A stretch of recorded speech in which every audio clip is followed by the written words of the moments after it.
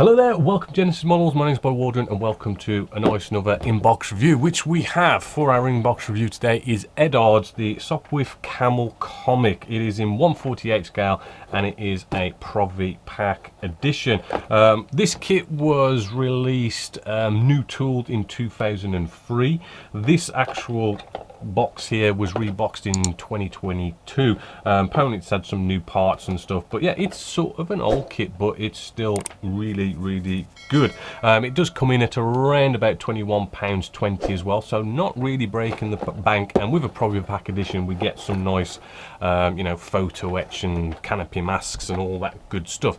So just getting started with this, let's just get out our first couple of sprues. Let's get out our main sprue just here. This is as you can see, it's not going to be a very big one, but it is a World War I type thing, so yes, you got all that all the using the easy lines and stuff, so you know, it's not everybody's cup of tea and it can be a bit fiddly at the end, but for something that's from 2001, Eduard is, you know, still going strong. I mean, if we look at the surface detail, we can look at the actual fuselage section here, we can see that lovely sublime type sort of micro kind of recessed rivets on there. Even we can see all sort of the raised areas as well. We can even see the bits of ribbon in there, especially the ribbon that is on the wings as well. I can feel nice sort of raised, feels like raised rivets or something going on there, but really nice detail, as you can see.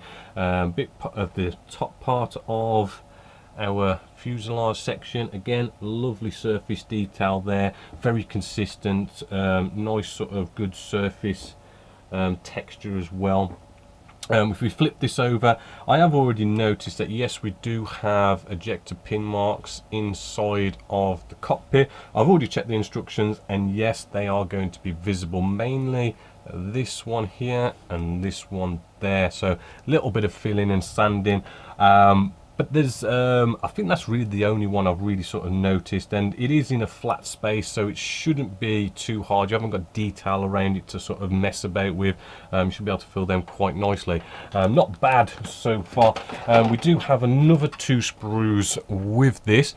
On this sprue here we have all sorts of little bits of detail, bringing your attention to, you know, we do have the instrument display panels, right, where we have nice detail if you want to go off and paint them, but we do have them blanked out as well, and it looks like we've got a couple of different versions also, so they're nicely blanked out if you want to go down the photo etch route, as well as lots of sort of lovely engine detail to like build up a nice lovely engine, because they're a bit more on show with these kind of birds.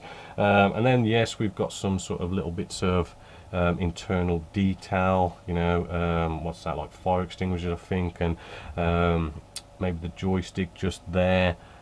We've even got some free fall bombs as well. They're all one piece, and you know, quite a lot of small tiny detail, as you can see just there with those little free fall bombs. Moving along, we have all sorts of things like aileron flaps and sort of slats and all that good stuff, and wheels just on here, which, you know, they've got quite a nice bit of detail on those hubcaps just there. Again, same level of surface detail throughout. What else have we got on here? Sort of like the landing gear bits just there. Again, I'm not just checking for those nasty ejector pin marks, which, you know, I'm not seeing them except for in the cockpit area, that one or two to sort out. I mean, looking pretty good. Bit of engine cowl up here, right? Again, looking nice and smooth and all good just there. We have our MGs as well, which do have that nice lovely detail on them. Checking for ejector pin marks, no, we're all good. There is a little bit of sort of clear parts with this, as you probably expect from a World War one plane. Looking at it, hopefully as you can see on camera, looking quite shiny. I'll just lift it up into the light just to double check. We've got no nasty sort of cobweb effects, you know, looking all nice and clear, no scratches. Yep, all nice to go in. We'll move along with the actual photo etch bits as well. We do get like the canopy masks, but it's as I say, there's not much sort of clear parts, but we do get some. But you do get like the wheel masks in there, which is a nice little bonus.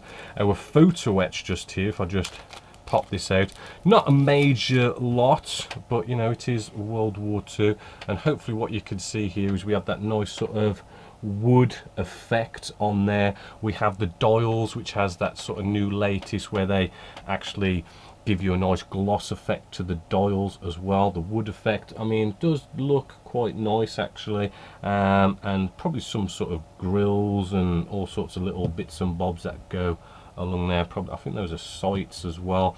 Nice little bit just to add that little bit of a nice touch to this. Next up, decals. The decals or decals, right? These they do feel to be nice and thin. Possibly going to go nice with micro solid set, but if not, Mr. Mark Setter or Softer should probably sort these out. And as you can see, they you know, the colors look, you know, pretty good, nicely in registry, and oh, you even get some dials as well, which is quite nice. So if you didn't want to go down the photo etch route, you've got just the dials there just to kind of like add that. If you want to go down the painting route, that is a nice touch just there. Looking at the instructions, as always, Eduard, nice good quality instructions with it in color. And if we just sort of go through this, yes, we start off with bringing this all together and the internal side of stuff. Now you're going to probably want a wood effects for this, so I do have somewhere, where have I put it? Just found it. Wood effects, I think, I mean, there are ways of going about it, but you can get this photo etch, right? I've had this for years, used it on many models, right? Really good sort of grain wood effect. It's by RB Productions as well. Good investment there. I mean, sad we don't have them in stock, but we might do one day. Also, Ushi, I'll never be able to pronounce that right, by Van der Rossi or something like that. These easy lines going to be great for doing all your rigging and stuff at the end, different thicknesses and stuff. Again, something good to get your hands on for this kind of a build. But yeah, as you can see, we have just this little bit of a rib work there, so that ejector pin mark's going to be on show. Bringing sort of like the fuselage together, it, you know, it does, the instructions are explaining it quite nicely. You do have the nice engine section, which is going to be on show a bit, so it's good to sort of spend a bit of time on that. And then you just bring in these wing sections together and your tail section. You've got all these MGs on there.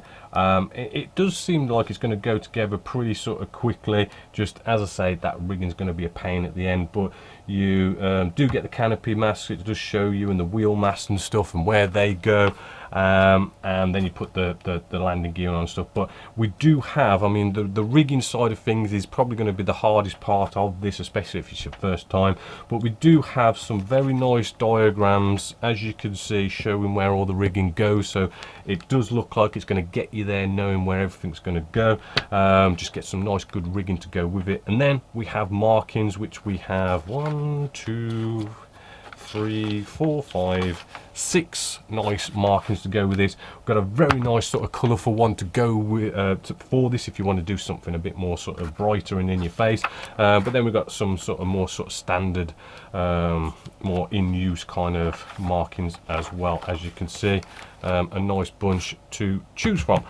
So all in all, I mean, let's face it, £21.20, you cannot grumble at that price. It is an old sort of mold from 2003, but do you know what, Eduard and their sort of molding process, it still looks just as good as some of their stuff that they do today. So no qualms about that. I'm not sure how well it goes together, but there shouldn't be too much of a major issues. I mean, Eduard are pretty good most of the time. So other than that, I mean, for the price, for what you get, you even get photo etch masks, lovely decals. I mean, yeah, it's definitely a big thumbs up. So if you want to get one, we do have them in store. But apart from that, as always, until next time, my name is Eduard and this is Genesis Models, and I hope you've enjoyed.